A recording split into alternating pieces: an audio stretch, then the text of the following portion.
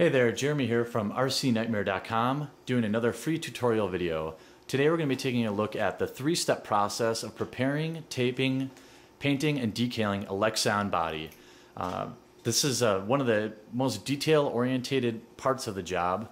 It's something that I often get frustrated. That's why all my bodies are typically one main color with small amounts of accents. So I'm going to let our lead tech, Van, take you through the process. Then we're going to take you out to the garage, show you how to apply the paint. Then we're going to bring you back in and show you how to apply the details, or decals. So without further ado, Van, here you go, man. All right, thanks, Jeremy. Okay, so what we see here is Lexan body. This is actually for the Blitz ESE. It's the tack body that came with the kit, so you guys probably saw my post on that. Okay, so what we have here, it's already taped up, masked off where I want the color. Where you see the clear right now is going to be black, and then as you can see on the table, I have black and yellow paint. So whatever's masked right now will be yellow. So before we get to this point, what you should do is wash your body with a bit of soapy water just to get any dust that may be on it from the shipping or manufacturing process, just because a cleaner surface will adhere the paint a lot better. Okay, so and then while the body is clear like this, if you don't have holes for the body mounts here, this would be the best time to put those holes in, just because you can place it on your truck or car or whatever, and then do the reaming for that. Once it's painted, it's going to be not so easy anymore. Okay, so as you can see, I've masked everything off here. The other option to do this is to use a masking paste. I would recommend that if you're doing real intricate type work, you know, very fancy designs. I just don't have that kind of skill, so everything is mostly straight lines. But I did want some contrast. That's why you see a lot of masking tape here. As you can see, I used two types of masking tape, the beige one and then the blue one. I'd recommend the blue one over the other one, just because this masking tape gets very sticky, and then it's not a really fun time to work with, whereas the blue one is much more forgiving, and it'll keep the bleeding from the paint just as well, right? So, and then as you can see, I have some paper in here. That's mostly for overspray. I'm not going to be painting on that much, so I'm not too worried about it. But if you're going to have a lot of paint everywhere, then I would suggest some plastic or something like that would be better. Okay, so let's see. Something else I can show you is how I did the detailing over here on the side here. This was kind of interesting to figure out, actually. What I found was if I traced the design on the opposite side here, like you can see with this pen, just peel it off, cut it, and then that usually is the perfect match for the inside of the opposite side, right? So it's not for the side that you're masking it to, it's for the other side. Just because this is symmetrical, it works better that way. Really, just trace it, you have it, take it off, cut this tape now, and then it's a perfect fit on the other side. That's how I got that detail in there. Anything else? No, I think we're ready to go out and get some painting done. Okay, great. So we're going to take this thing outside and apply a couple coats of paint, bring it back in and show you how to remove some tape and hit some sweet decals on there. Okay, we moved out to the garage. It's nighttime, and to give you an idea how ghetto we are lighting our stage with a lawnmower. So we're making do to help you guys out. So we've got everything all taped and out in the garage, and now Van's going to take back over and apply some paint to show you how that's done. Alright, so what my plan for this is going to be painting this in light coats, maybe 2 to 3 light coats. So, you know, shake your can, and okay, here we go.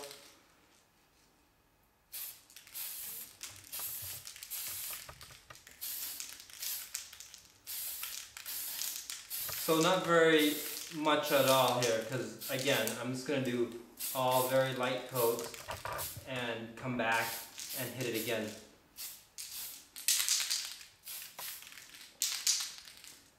Okay, so let's make sure I get all the corners in here. And I think that'll do it. I'm just going to let this dry for 5-10 minutes or so, or however long that takes, and then come back, hit it with another one, and then repeat. Okay, great. So we're going to shut off the camera. We'll probably show you the third coat, and then we'll show you how to apply some decals. Oh, also we're going to show you how to remove the tape and apply the second coat too. So we'll be back. Alright, so we're back inside now. As you can see, I've got the black laid down. This was after about 4 coats of paint, you know, light coats, and then letting it dry and then apply another coat. So as you can see on the inside here, I got pretty good coverage everywhere. Splash guard worked real well. So what we're going to do now is just remove the masking for the second color and head on back outside and apply the second color. So here we go. Let's see here.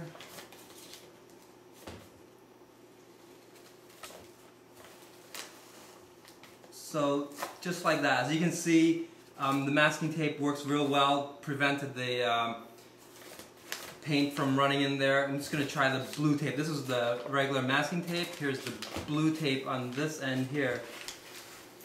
Beautiful, right? So, okay, I think we're going to, you guys get the idea, right? So we're going to shut off the camera. Let me remove the rest of the masking on here, and then we'll head on back outside and put in the second color. Okay guys, here we are back in the garage to apply the second coat, or second color. My second color is going to be yellow. I think it'll be a great contrast with this. So first, just let me go over the removing of the masking. This is how it looks like. Kind of cool, right? Okay, so let's go ahead. And just the same thing, I'm going to apply light coats, but 3 to 4 coats, just like this. Just get it all over the place here.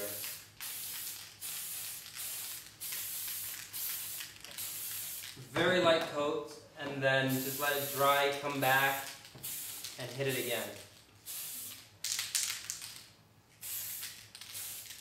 Alright, so that's how you do it. We're going to do this 3-4 more times, and then it's going to be great. Hey guys, Van back here in the house out of the garage again.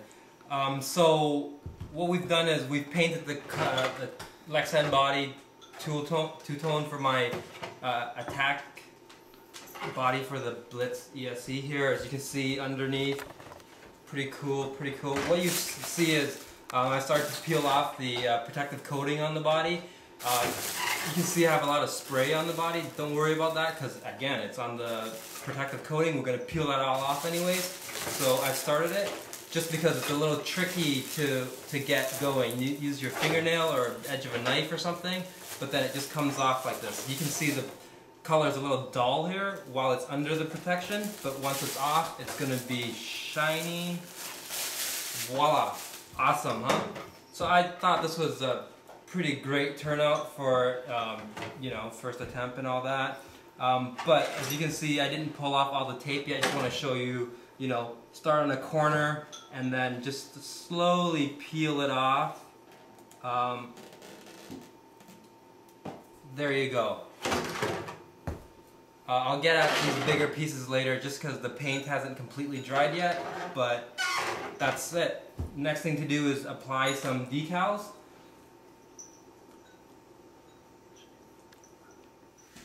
Hey guys, sorry about that awkward transition. I actually forgot to get out my decal sheet, so well, here they are.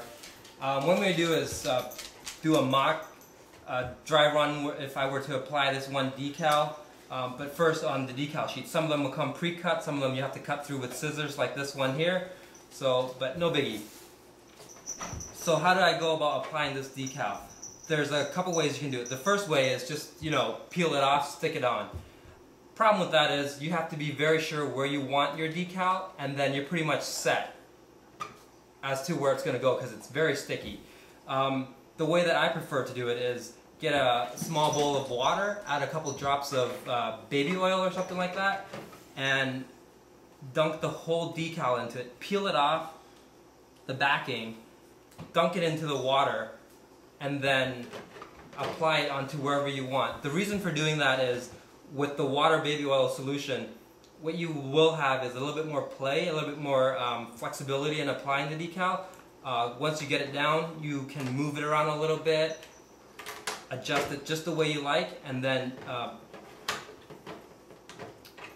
flatten it out so that you can get rid of all the water in it. Don't worry too much about little bubbles that you may get. They will dry just fine. So that's how I would do it if I was to apply a decal. I'm just not sure how I want the placement yet, so that's why it's not being done for real this time.